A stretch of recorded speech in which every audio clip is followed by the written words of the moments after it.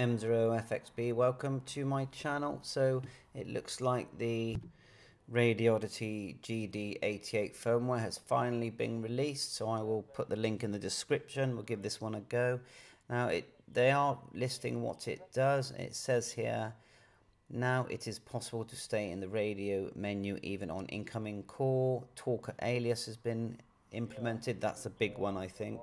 Really could do with talker alias, because then you won't have to have the CSV file and it will display the contacts. It also says the updated CPS no longer crashes and has a resolution here of 1080 1920, and of course does support pilot tones.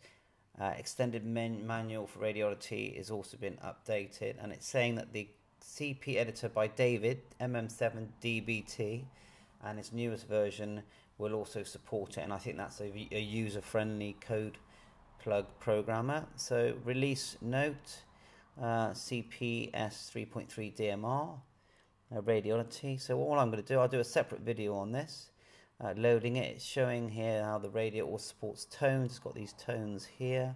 What I'd like to see is DTMF. That'll be nice. Time of call label now displayed in English.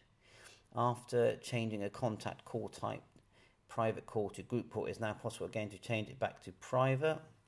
If a menu had been selected and a call comes in, the menu remains selected and navigation within the menu is still possible. That's quite good.